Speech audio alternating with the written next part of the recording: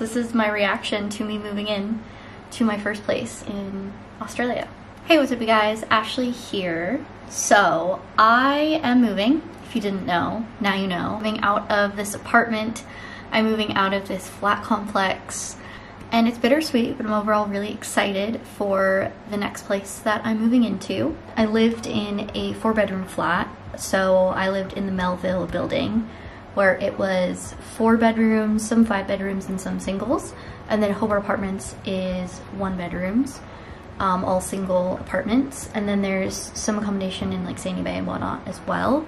But I was very excited to get one in CV because I would have like hated living in Sandy Bay, I'm pretty sure. Nothing against Sandy Bay, but the accommodation there was like all the way on the top of the hill. I know that because Katie lived there for most of last year. And yeah, it just would have been a pain to get to, whereas here it was so convenient, and I'm so grateful. And although the rent definitely was so much higher than anywhere else in the area, for the most part, it was $300 a week Australian, which is expensive when you compare it to like a lot of other rental situations, especially if you're just after one bedroom, like in a share flat or house. But I didn't feel that bad making that price commitment because when you convert it to USD, it is cheaper than a lot of rental situations in the US, at least where I grew up in the Northeast. Like I know, I mean, shout out my brother, this rent is a lot cheaper than what he pays in Virginia. So yeah, everyone's decision, but very transparent about that. It definitely is expensive. And I'm very excited to be moving somewhere that isn't as expensive. But I don't regret it. Like I'm still very happy that I made the decision to start here and get my feet and then move out. But as I was falling asleep last night, as one does, I was reminded that I did film like a moving in vlog that I did make private for privacy reasons. But I was like, you know what, let's watch it. And then by the time this goes up, I would have already moved, and then I'll link it below and make it public. But I was like, let's just watch it together. I have some Hue and Hue's wine. It's a chill night. And I'm like kind of scared because, I mean, obviously I edit everything myself and I watch everything back, but this is one I uploaded on February 17th, 2022. Okay, let's watch this together. Okay, subscribe, road to 2K, and let's get into it. Ba-dum-bum-bum. Ba-dum-bum-bum. Speaking of me jamming out to this music, this video is sponsored by Epidemic Sound. They are the #1 provider, at least in my book, of music, sound effects, all of the above. I have been using Epidemic Sound for over 2 years now. I'm like honestly their biggest fan. I use them all the time. I use them for both channels. All my sound effects. I love going online and seeing that they have curated music based on your last downloads and based on what you watch on YouTube. And now on Epidemic Sound, you can create a shareable playlist. And so basically, I can make a playlist for anyone who wants to click on it and listen to it of all of my favorite songs on Epidemic Sound. And I'm sure you'll hear all of the songs that I consistently use in my videos. Some I've been using in my content for over 2 years. So many of my favorite creators use Epidemic Sound, so you can try the best music for all of your content. Whatever content you create or want to create, Epidemic Sound is there for you, and you can get a 30-day free trial using my link down in the description. Okie dokie. Just got into my flat. Nice. Super duper fun. Oh my god. Let's do this.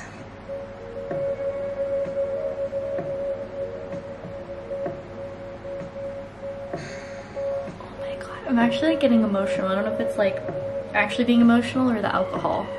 My gosh, I literally ran to Target and nothing was open. I feel so disgusting. It is summer and I am dying.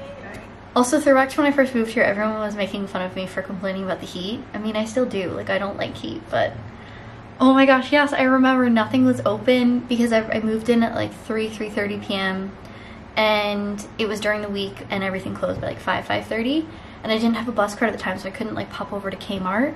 Yeah, so basically I'm gonna out it now because it doesn't matter because I'm moving, but so I moved into student accommodation, which I forget if I mentioned in this video, but I chose to do because moving internationally, I wanted the least amount of things to stress about as possible, and especially with the possibility of the border closing, I didn't want to set up a house or a flat or something and then be stuck in a lease and the border closed and I couldn't get over or something like that. Whereas I forget what the lease agreement was, but I had at least a month to like cancel it and not pay any extra fees or something. I forget. And then it was furnished. So, I mean, well, I'm still in it right now. I remember that just being like one less thing to worry about. I remember when I like got approved for the lease, I was so relieved. Just one less thing to worry about. And overall, I really enjoyed my time here in UTAS student accommodation. When I first moved in, the person who moved out that morning, because leases, the turnaround is 4 hours here. Like one person leaves in the morning and then by mid-afternoon someone else moves in. So I moved in at 3 p.m. I walk into my flat and there's like someone's toothbrush, someone's trash, and I genuinely was confused. I was like, is someone living here? Did someone already move in? No, it turns out that one of the people that lived in here before me never cleaned up after themselves. So I moved into a dirty flat. And student accommodation was like, oh yeah, like we check all the rooms and all this stuff. It's like, yeah, no, that's BS. Mini Target haul. Mini Target. I got a comforter. Comforter. Or a quilt. Quilt. I got very expensive sheets. Actually, those sheets were so expensive for Madeiras, but I do love them so much and I'm about to buy them for my new place. To be fair, like, pretty sure all the sheets are quite expensive. Not at Kmart though. I need to set up a fan because I still have this fan and it still is effed up because one of the legs didn't unscrew and so it's always been crooked, but it's still kicking a year later. So best $20–30 ever spent. I honestly might have to go out and get a screwdriver. That I had to do. This is disgusting. Yep. I've definitely gotten sunburned today. Wear your sunscreen, always. Gosh, those drawers are so heavy. They are still very heavy. What time is it? Like you will see, I always have it propped open with a shoe or something because they're so heavy that a door stopper for the most part can't hold them. And I just went to Woolworths, which is like a big grocery store. Sorry, the way I said Woolworths, it's like Woolworths. Here, I hope I'm doing this correctly. Nope. But I have a screwdriver. Got the screwdriver. My face is so red. So the bed is looking super plain, but I didn't want to buy anything until, you know, I saw the room because I genuinely didn't know how big my bed was going to be. Like, I had no idea. Yeah, I literally had no idea. I was like, I could have a single bed. I really don't know. Single apartments with UTAS accommodation, you get a queen, I believe. But I'm pretty sure all the others you get a single. I have no idea. It wasn't super clear on the website, or maybe it was and I just didn't read it. How big my room was going to be. Definitely smaller than I thought, but honestly, sorry, that view is still just so...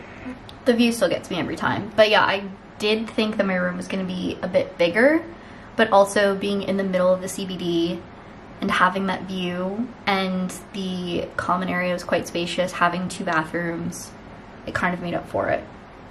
Incredible. I'm so happy I got the corner room. I really... Yeah, I did not pick what room I got. I just got assigned to the corner room, which is the best. I don't know if you are moving into UTAS student accommodation, see if you can get the corner room because, yeah, this is the best room. Mine was room 4. I don't know if that's the same in all the apartments.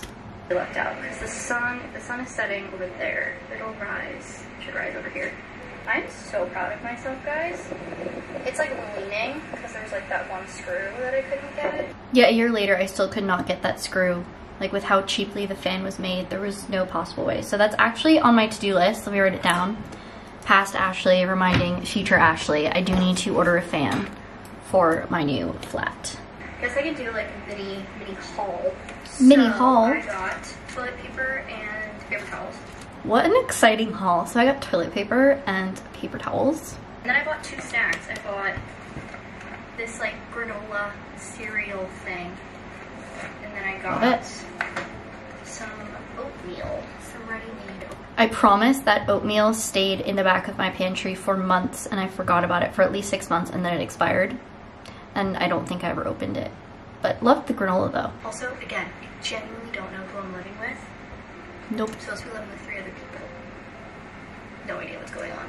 But yeah, I guess to kind of explain my situation, I am living in like student accommodation through university because I just felt that that was my best decision coming internationally, not being super familiar with the area, although I have visited. Also, it's really nice to not have to worry about furniture. I just had to buy linens and stuff, which you guys saw. And yeah, it's like fully furnished and everything. And I still 10,000% don't regret the decision, and I'm so happy that I did. Like, I definitely would not have done that any differently.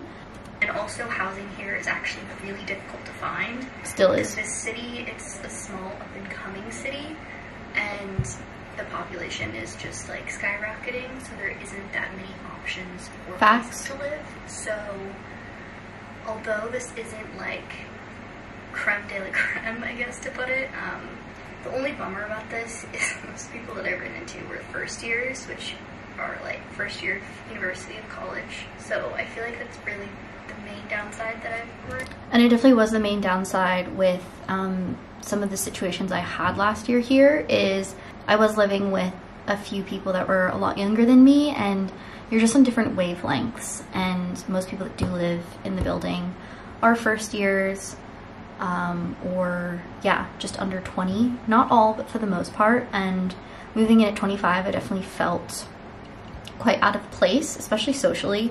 There was a lot of like cool like common areas and whatnot that I would have loved being like 18 or 19, but at 25 it's just like I'm all set. Thank you. Run into thus far is people think that I'm like 18, 19, and I'm like, nope, I'm 25. Starting like so many contacts. Speaking of which, I do need to order more contacts.